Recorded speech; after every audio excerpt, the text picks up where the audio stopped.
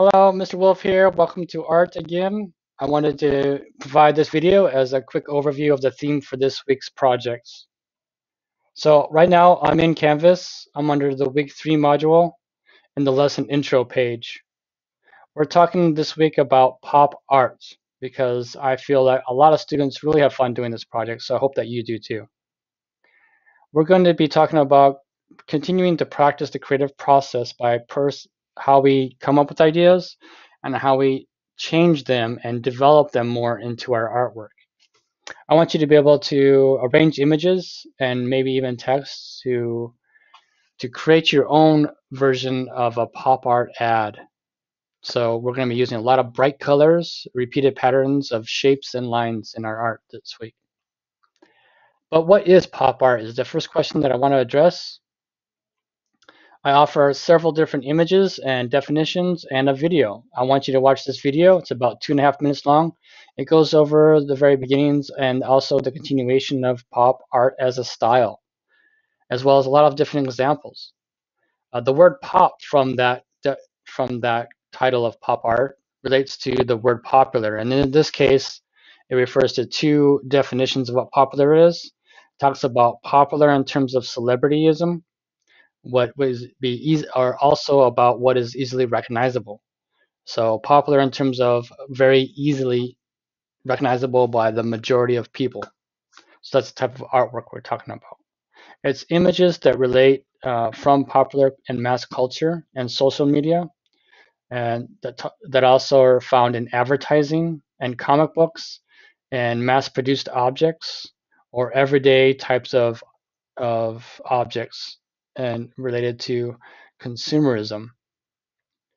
It also has images about from television, film stars, and pop music. It was very shocking when it first came out in the late 1950s because it was about this idea that maybe an everyday object, such as a soup can be considered art. Andy Warhol brought that to the art world as an idea, and it became a very shocking kind of concept originally at first. But it developed and it became something different, and it has now still continued today.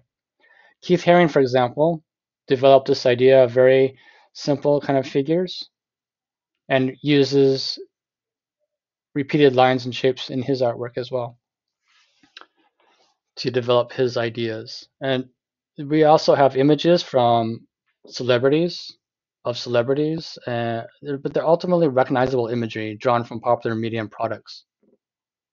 They're using bright colors, repeated patterns of shapes and lines.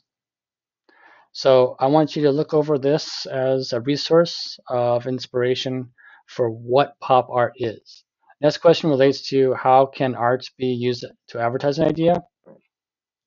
And this is one way, because we can advertise like a soup can in our art by just having that be the art. And that was kind of the idea behind this one. But I also wanted to offer you this video here as a way to introduce you to the career of commercial art, which includes advertising and graphic design and branding and logos and posters and illustrations and book covers and CD covers and DVD covers and stuff like that. So please watch that as an overview of that as well. I also wanted to focus this week on this artist named Melissa Falconer.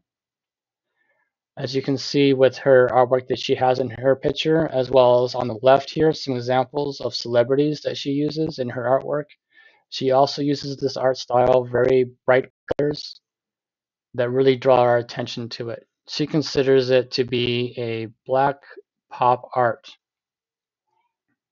She hopes to represent people of color in the art industry because she feels that there's a lack of it, and I would agree, because she is one that definitely has something to share the world. We're going to also be talking about what is the creative process as we continue to develop our ideas by thinking about what we like, recognizing our inspirations, and defining our concepts, and selecting the tools that we use for our artwork. We're going to be making a plan for our art and turning that in separately on the practice assignment. And then we'll be creating our own pop art poster to advertise an everyday object. So email me if you have